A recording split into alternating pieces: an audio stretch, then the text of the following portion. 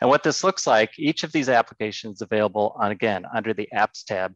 You can go to the Apps tab and just kind of click on one of them. And when you do so, it tells you all about it. You could even, in many cases, download the source code and put this on your own website if you're that ambitious. But it's just as easy for you to just embed this application into your stories. And what we try to do on Living Atlas team is bring the data to life. We always want to not just show a map, but also tell you a little bit more about what's going on in an area. So usually you can, almost every time, you can click on the map and get additional information about that particular part of the country.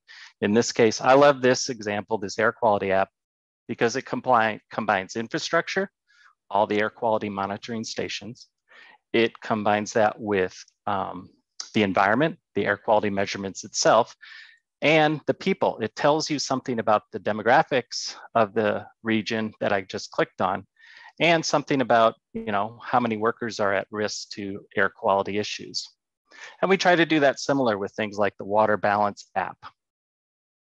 Or this is one of Keith's favorite maps and apps, the US vessel traffic, where you can take a peek at different types of movements of ships around this area. We've got a historical topo map explorer where you can look at all the different topo maps available for a given area of the US. Or if you want to explore sea ice, there's an app for that. Again, with a map, interactive components that let you kind of explore the data and find a story. With wildfires, we have this app available 24/7, 365 to track all the active fires. It's always surprising to me that there are fires in Georgia and Florida. I never knew that till I saw apps like this. And some other interesting things, Ecological Marine Unit Explorer. As I said, we have a Hurricane Aware app, and I'm grateful to report there are no hurricanes on the map right now.